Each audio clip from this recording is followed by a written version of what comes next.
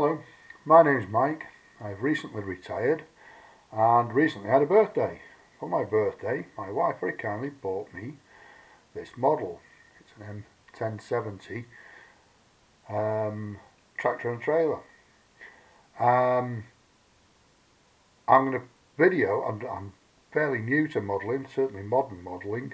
I did it when I was a kid, as most of us did, but things seem to have moved on. As I go along, I'm going to video what I do, and hopefully it will help some people out there who are in the same situation. Some of the videos that I've seen on YouTube been very helpful in the research that I've done to choose this model and the equipment that I've bought to build it. As you can see, in the box there's an awful lot of stuff. A lot of brass that has to be cut off the frames. It will also need to be bent. Many frames of parts. I believe there's something like 1,600 parts in it. And how long it will take me, I've got no idea. There's also quite a lot of glassware, pipes, chains, various little bits. This is the instruction manual that comes with the kit. It's quite a hefty thing, 40 odd pages I think. 32 for the tractor, 20 odd for the trailer. It gives you parts list on the inside, first page on the inside, one there and one there. Most of the frames that are on this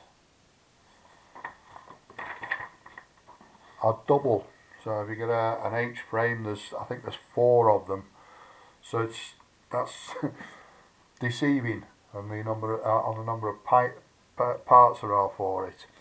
What I'm going to do now is I'm going to show you the bits and pieces of equipment that I've bought so that I can start the model. Had I not done that, bought some of the stuff in advance, I would not have been able to put it together. I'd have simply been waiting for Amazon to deliver more stuff. But as I say, I'll show you the bits and pieces that I've acquired as I go along now. Okay, this is the toolkit that my son bought me. Basic toolkit from Amazon. It's got many of the bits you might need. Probably not the best quality, but it'll get you going. Lots of little pin files. Loads of pairs of tweezers. All different styles. Yeah. Cutters for cutting the parts off the frames. Inexplicably a nail grinder, nail decorator, a pin drill which seems quite good quality, that's operated by hand, and a selection of high-speed drills. Most of them are very small, and how good they are, no idea. There's also several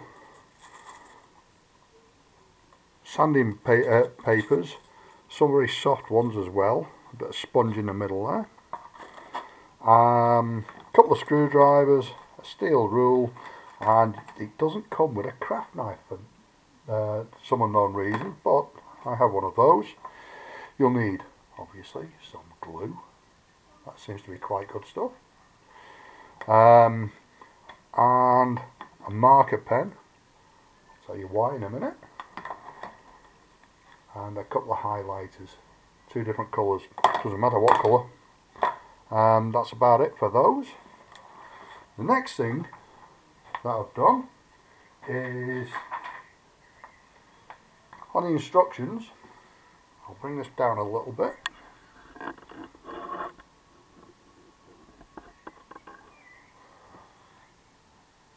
As I've built a part up, I've highlighted what I've done.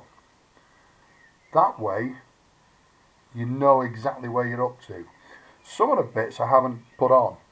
These bits here are glass parts, and that one and that one. Circle them in a different colour so that you know that you haven't done them yet. That way you're not going to forget them. And also, if you do them now, you're going to paint them the wrong colour. Therefore, it really need to be finished off later. The instructions on this model aren't great. This part, I'll get this pointer. This part in particular, it shows you how to assemble it, and it has an arrow that just points to the frame, to the chassis frame. It goes, however, there, right on the end, and I'll show you on the next frame or two how to put that in, because it doesn't fit.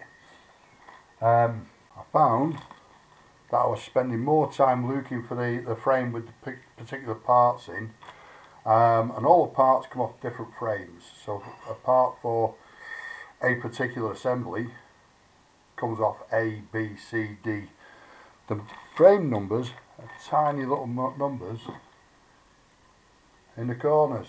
If you're an old bugger like me, you might not be able to see them. So what I've done is taken all the bags and marked them. It takes seconds then to find them.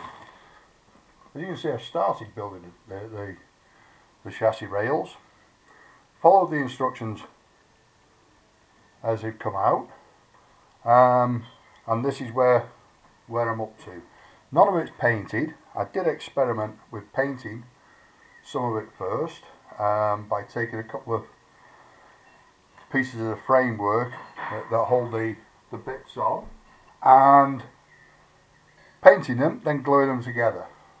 Nothing, they all fell apart. So it would seem that you have to assemble it, then paint it, and then obviously it will stick together.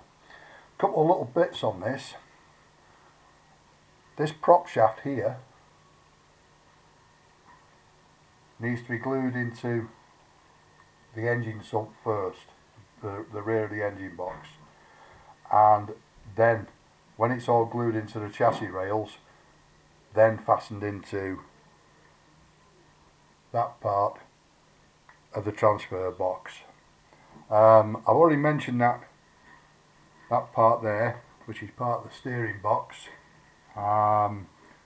It's not really clear on where it should go. There's also on the back of here, oops, can't see it, there we go, on the back of the last one, that last frame on the chassis cross member, it only says that you put one of these lights on, but it's clear that you would put two on. If you look at the painting diagram rather than the instruction diagram, there's definitely two on there. The photo etch, as you can see on there, has bent really quite well. It's not caused any problems at all bending that photo edge over with using the makeshift bender. That's about all there is. That I've done there, as you know, I'm a beginner, and that took all day yesterday, probably about 8 hours. I'll let you know how I get on when I put the thing together, this frame together.